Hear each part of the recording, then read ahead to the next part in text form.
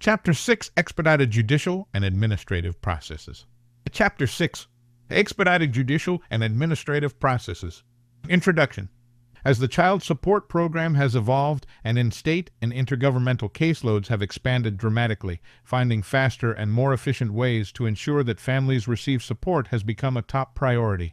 For this reason, state and federal law increasingly require the use of administrative or expedited judicial processes to establish paternity and support and to enforce support orders. Definitions. Administrative processes. Child support administrative processes are legal systems in which an administrative agency has authority to determine paternity and/or to establish, modify, and enforce child support orders. The administrative agency is created by statute, and it usually has rule-making authority to further define its operations. The decision-maker in an administrative process may be an employee of the agency, or may be an administrative law judge or hearing officer employed by a separate agency. The decision-maker is in the executive branch, rather than the judicial branch. There may be several levels of review in an administrative process with varying degrees of formality. An administrative law judge, ALJ, or hearing officer also takes testimony, examines evidence, and makes findings of fact. In most jurisdictions, an administrative order is final unless a party requests judicial review. In some jurisdictions, the ALJ or hearing officer may enter an order which must be filed with or approved by the court in order to be effective. Expedited judicial processes. Child support expedited judicial processes, sometimes referred to as quasi-judicial processes, are legal systems in which judge surrogates make judicial decisions regarding the determination of paternity and the establishment, modification, and enforcement of child support orders. There are various titles for these judge surrogates, including masters, referees, commissioners, magistrates, and hearing officers. The decision-making occurs within the traditional judicial system as an extension or tier of the court. The judge surrogate takes testimony, examines evidence, and makes findings of fact. In some jurisdictions, an order issued by a judge surrogate is final unless appealed to a trial court. In other jurisdictions, a judge surrogate may enter an order which must be approved by the trial court. To classify a state as having a judicial or an administrative legal system is too rigid a description. There is a great variety among states in how they process child support cases, even among states that are primarily judicial or primarily administrative. In fact, few states use just one kind of process, and the process may differ depending upon whether there is consent or a contest. Federal expedited process requirements, Child Support Enforcement Amendments of 1984, and implementing regulations. Over the past 30 years, Congress has increasingly required states to enact streamlined child support processes in order to receive federal funding. The Child Support Enforcement Amendments of 1984 were the first federal statutes to address the legal systems that states use to establish and enforce child support orders. The amendments required states to enact statutes providing for the use of expedited processes to establish and enforce support obligations. The implementing federal regulations initially defined expedited processes as administrative or expedited judicial processes, or both, which meet specified processing times and under which the presiding officer is not a judge of the court. The regulation was amended in 1994 to delete the requirement that the presiding officer not be a judge. The regulation now defines expedited processes as administrative and judicial procedures, including Roman IV agency procedures required under Section 466A2 and C of the Social Security Act. States therefore have discretion in the type of legal systems they use to process child support cases. The federal regulations require expedited processes to establish paternity and to establish, modify, and enforce support orders. To be considered an expedited process, action to establish a support order in a Roman IV case, regardless of whether paternity has been established, must be completed either by order establishment or dismissal of the action. Within 6 months from service of process in 75% of the Roman IV cases needing support order establishment, and within 12 months in 90% of the cases, the following safeguards must be present. Paternities and orders established by means other than full judicial process must have the same force and effect under state law as paternities and orders established by full judicial process within the state.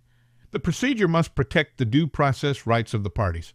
The parties must receive a copy of the voluntary acknowledgement of paternity, paternity determination, and/or support order, and Any action taken must be reviewable under the state's applicable administrative or judicial procedures or rules. The presiding officers must have authority to take testimony and establish a record, evaluate evidence and make recommendations or decisions to establish paternity and to establish and enforce support orders, accept voluntary acknowledgments of paternity or support liability and stipulated agreements regarding the amount of support to be paid, enter default orders upon a showing of proper service, the defendant's failure to respond to service, and any additional showing required by state law, and order genetic tests in contested paternity cases. In order to demonstrate that the concern is outcome, not process, the statute and regulation provide that a state may request an exemption from any of the requirements of the expedited process regulation for a political subdivision on the basis of the effectiveness and timeliness of paternity establishment, support order issuance, or enforcement within the political subdivision in accordance with the required state Roman 4D laws. The Child Support Enforcement Amendments of 1984 also implemented several additional expedited enforcement procedures, including federal and state income tax refund offsets, requirements for non-custodial parents to post a bond, the reporting of arrearages to credit bureaus, and wage or income withholding. Family Support Act of 1988 and the Omnibus Budget Reconciliation Act of 1993. Subsequent federal legislation has expanded the authority of child support agencies. The Family Support Act of 1988 required states to establish review and adjustment procedures for Roman 4D cases as a condition of receiving federal funding. Under the Act, state child support agencies were required to notify each parent subject to an order being enforced by the agency that either parent or a state child support enforcement agency could request a review of the order at least once every 3 years. Upon receiving a request, the agency was required to notify the parties at least 30 days prior to the review and notify the parties of any proposed adjustment or determination that there should be no change to the order. The procedures provided the parents at least 30 days for a challenge. Federal regulations define review as an objective evaluation conducted through a proceeding before a court, quasi-judicial process, or sick administrative body or agency of information necessary for application of the state's guidelines for support. The Act also required states to implement immediate income withholding with limited exceptions, regardless of whether a child support arrearage exists. This requirement modified the income withholding provisions of the Child Support Enforcement Amendments of 1984, which did not require income withholding until an arrearage equal to the amount due for at least 1 month had accrued. The Family Support Act of 1988 also encouraged states to adopt simple civil procedures for voluntarily acknowledging paternity. In 1993, Congress mandated such procedures as part of the Omnibus Budget Reconciliation Act (OBRA). OBRA also required states to implement in-hospital paternity acknowledgement programs and voluntary acknowledgments of paternity. Personal Responsibility and Work Opportunity Reconciliation Act. In 1996, Congress enacted the Personal Responsibility and Work Opportunity Reconciliation Act (PRWORA). Promoted as legislation that dramatically overhauled the country's welfare program, it also dramatically changed the child support program. Included within its requirements were the following. Access to records. The Child Support Agency must have access to information contained in certain records in its own state or in other states, including records of vital statistics agencies, tax agencies, licensing agencies, property recordation agencies, employment security agencies, motor vehicle agencies, and corrections agencies. Administrative enforcement in interstate cases. The Child Support Agency must have the authority to respond to requests for assistance from other states in a fast, electronic manner without the necessity of opening a case in the responding state. Administrative subpoenas. The Child Support Agency must have authority to administratively subpoena financial or other information necessary to establish, modify, or enforce support, as well as authority to impose penalties for a failure to respond to its subpoena. Change of payee or payment amount. For cases where support has been assigned to the state or there is a requirement to pay through the State Disbursement Unit (SDU), the Child Support Agency must have authority to direct the payer to pay support to the proper government agency after providing notice to the parties. Since all employer withheld payments must be paid to the SDU, this requirement affects all income withholding orders, including both Roman 4D and non-Roman 4D orders. The agency must also be able to increase the amount of the monthly payment when necessary to satisfy an arrearage. Consumer Reporting Agency reports. A consumer reporting agency must provide a child support agency with a requested credit report if the agency makes certain certifications. The law also requires states to have procedures to periodically report the names of non-custodial parents and the amount of arrearages owed by those non-custodial parents to consumer reporting agencies in appropriate cases as determined by the state. Financial institution data match FIDM. Child support agencies must enter into agreements with financial institutions to develop a data matching process. This process must match information about non-custodial parents with arrearages against account holders at financial institutions in order to seize amounts owed for arrearages from the matched accounts. Genetic testing. States must have procedures that allow the child support agency to administratively order genetic testing for paternity establishment in contested cases. Income withholding. The child support agency must be able to initiate income withholding without the need for an order from any other judicial or administrative tribunal. Judgments by operation of law. Under this section, all payments or installments of support become judgments by operation of law on or after the date on which the payment is due. Liens. The child support agency must have administrative authority to impose liens arising by operation of law and, in appropriate cases, to force the sale of property and distribution of proceeds to satisfy the child support obligation. Passport denial. Another tool that PR-WARA provided for the expedited collection of support was the denial, revocation, and restriction of U.S. passports when a non-custodial parent's arrearage was $5,000 or more. Using this tool, states submit the names of eligible non-custodial parents to OCS for passport denial as part of the IRS offset submission list. OCS, in turn, submits the names to the Department of State where the passport restriction occurs.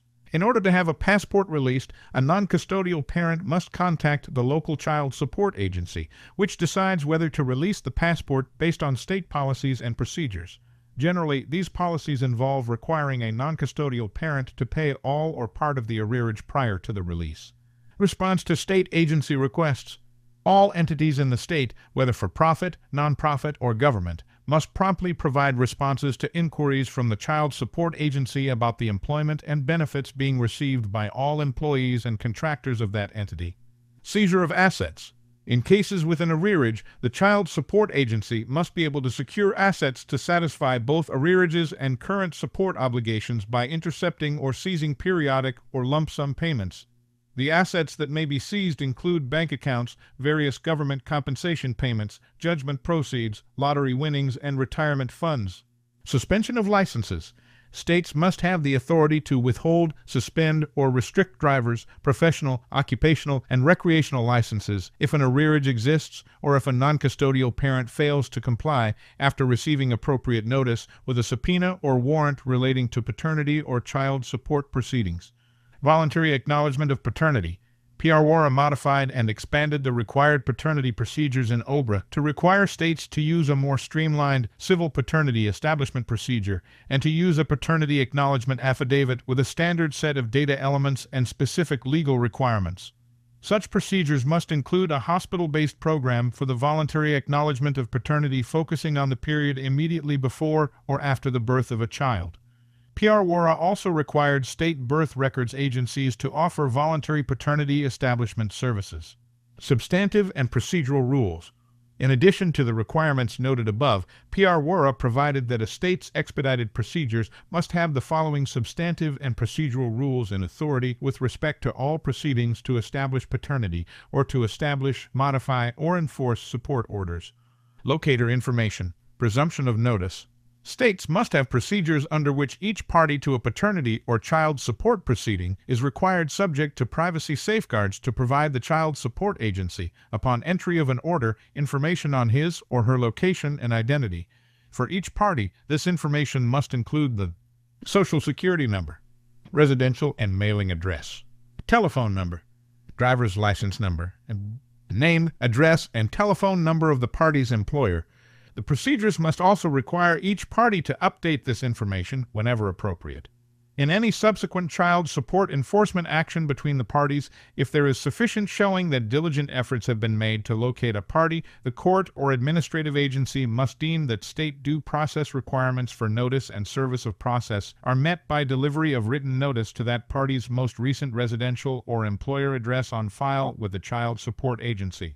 Statewide jurisdiction. The child support agency, as well as an administrative or a judicial tribunal with authority to hear paternity establishment and child support enforcement cases, must have statewide jurisdiction over the parties.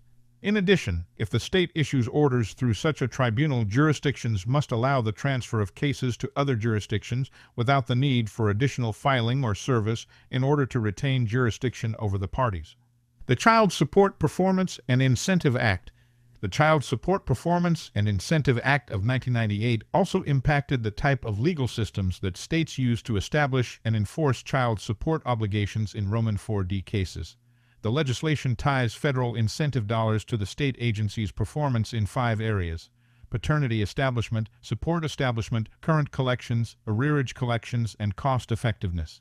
In order to ensure that the state agency's performance in each measure meets certain benchmarks, states are continually evaluating how they can make their child support programs more efficient and effective. The Deficit Reduction Act of 2005.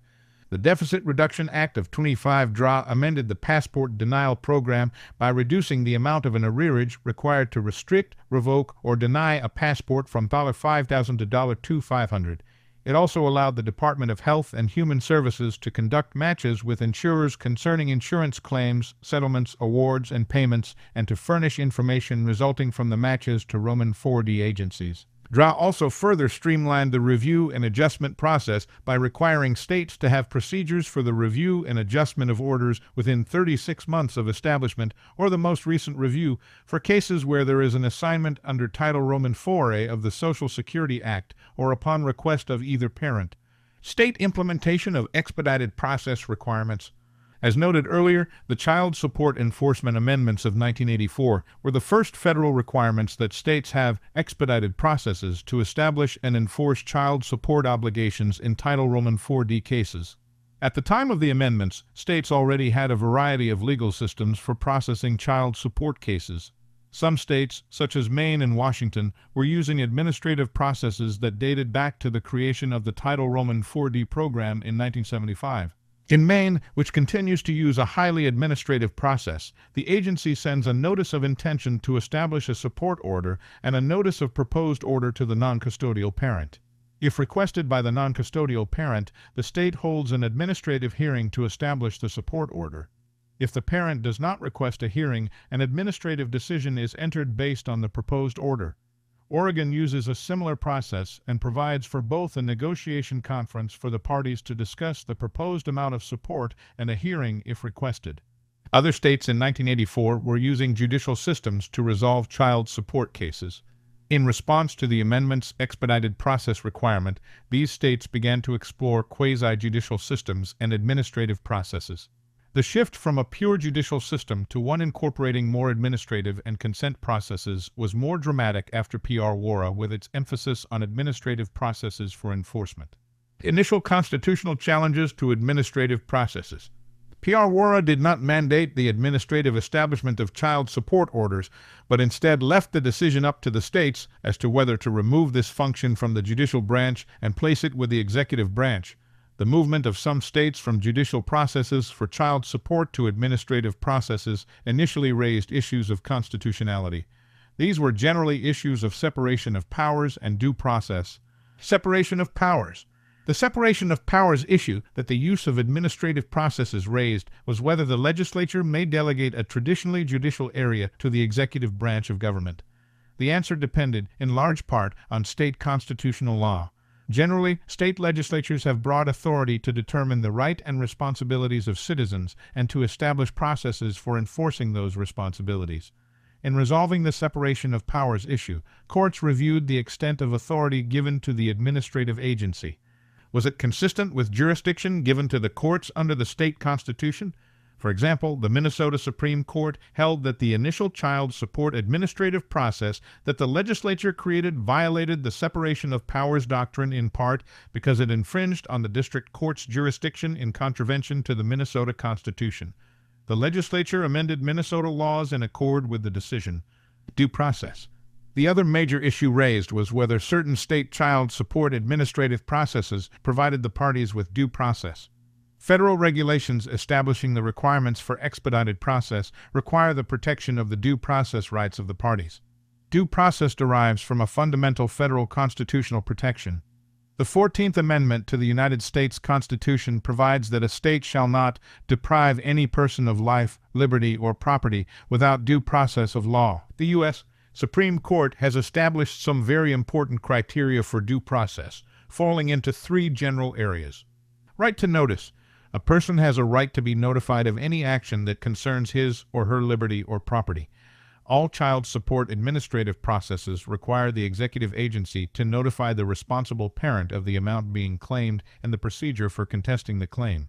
State and federal laws further require that the executive agency serve the notice in a manner reasonably calculated to give the parties actual notice. One common method of notice is certified mail. Unclaimed certified mail is a common occurrence in child support administrative proceedings. The child support attorney should help the agency develop policy regarding notice based on statutory and case law. When certified mail providing notice of an administrative proceeding is returned as unclaimed, the agency should have procedures in place to take reasonable steps to increase the likelihood of actual notice. As a result, the child support attorney should be prepared to argue the sufficiency of any notice as appropriate. Right to a hearing. Courts have also specified the type and quality of hearing necessary before a person is deprived of property. The hearing must be fair and impartial, and the person entitled to the hearing must have reasonable opportunity to present evidence through documents or witnesses, confront the opposing party, and refute any evidence. Administrative proceedings must also be fair and impartial and provide an opportunity to be heard. However, federal and state law often establish different procedural rules for administrative proceedings than for judicial proceedings. Administrative processes may allow a party to present all evidence in their favor with the aid of an attorney if desired.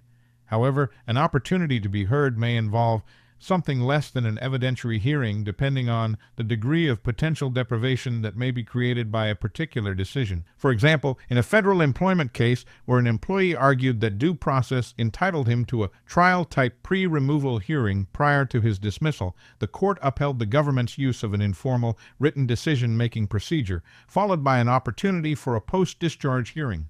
Right to judicial review of administrative action. The administrative decision must be in writing and based solely on evidence submitted at the hearing. Courts have held that a proper hearing includes the right to appeal to a judicial authority. For example, in a Missouri case where a defendant challenged the constitutionality of an administrative hearing process, the court reviewed the process under Missouri law and upheld the statutory process, saying the limitation of the authority of the administrative agency, together with the right of judicial review, saves the statute from the separation of powers argument. Other implementation issues. As states implemented expedited processes, many chose to keep some aspects of judicial involvement in the process, creating hybrid systems. These hybrid systems raise some interesting legal issues. For example, many administrative enforcement remedies, such as income tax refund intercept, are high-volume computer-generated procedures where cases are automatically included in a state's submission if they meet certain criteria. This action takes place regardless of the status of the obligor's compliance with an existing payment plan or income withholding. One question that has arisen is whether a child support agency can proceed with administrative enforcement when there is already a judicial order with which the non-custodial parent is complying. States have reached different conclusions on this matter. Another issue arises with modification of support orders. States have flexibility under the law in reviewing and adjusting support orders, and states can meet the review and adjustment requirement by including a cost of living adjustment COLA in support orders. One question that state courts have addressed is whether an administrative agency can modify a judicial order. States have resolved the question in different ways. Missouri, for example, has held that as long as an administrative modification is not effective until it has been filed with and approved by the court that entered the original court order, the administrative modification of judicial orders is permitted. South Carolina has resolved this issue by granting its administrative agency concurrent jurisdiction with family court to modify support orders.